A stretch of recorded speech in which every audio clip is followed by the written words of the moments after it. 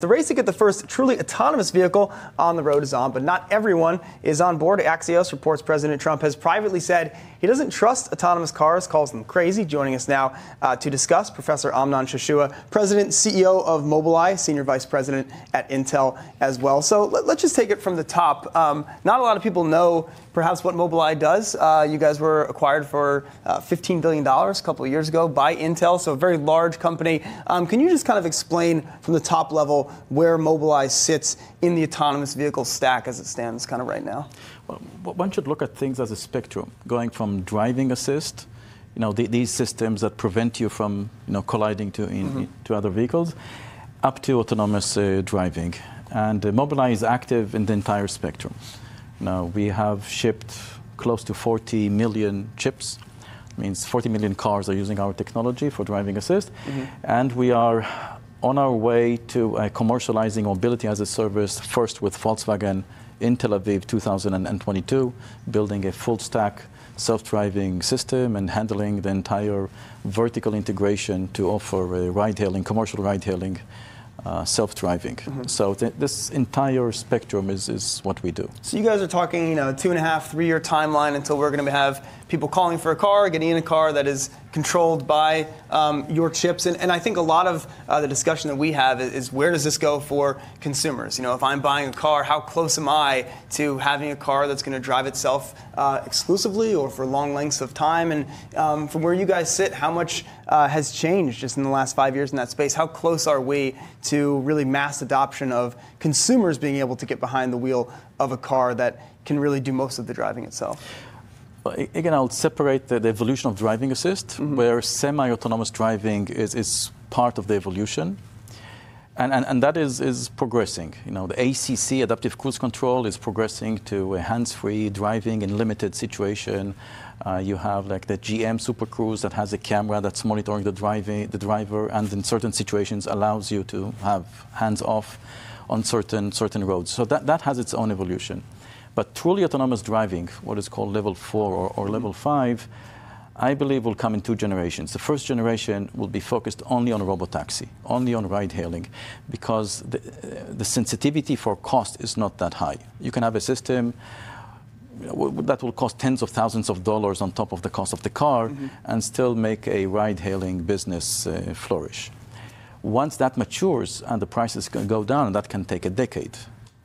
Then we're talking about systems of few thousands of dollars, then you can start this proliferating to passenger cars. At this time, so we're not that far off from seeing some of these cars on the road, but there's still a lot of critics out there, or skeptics, I should say. President Trump reportedly calling this whole idea crazy.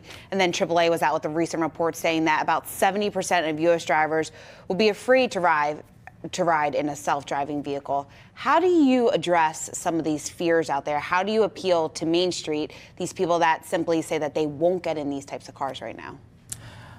I think the fears are in order. That means one of the biggest challenges that we have as technology providers is to build a system that will balance correctly safety versus usefulness. How do you go? Because a self-driving car should never make a decision that will cause an accident, period. Society will not tolerate anything else. So how do you balance that with being careful, with being too conservative? If you're too conservative, you'll block traffic and then it'll become useless. This delicate balance is something that requires significant transparency, significant formal modeling, and significant work with regulatory bodies in order to standardize a set of rules that will first be transparent to society, and second will enable to balance its usefulness versus safety. And this is what we have been doing for the past year and a half. We wrote an academic paper which we called RSS, which formalizes the common sense of human driving and guarantees that from a decision-making point of view, a robotaxi will never make a decision that will cause an accident. And we're working with regulatory bodies around the world, in China and in Israel and US and in Europe, to start working on standardization of these rules. And once it's transparent, I think society would be on board. So I guess it sounds like you kind of accept the notion that the standards will just be higher for a self-driving car than they are for a human-operated car, right? We know that millions of people every year die in car accidents or severely injured in car accidents. We all have accepted that broadly, but even if self-driving cars are far safer, you're aware that I think people's conservative, protective notions may call for a higher burden of proof there. You must have a higher burden of proof, because with human drivers, society doesn't have a choice. Right. Now, we must allow people to drive.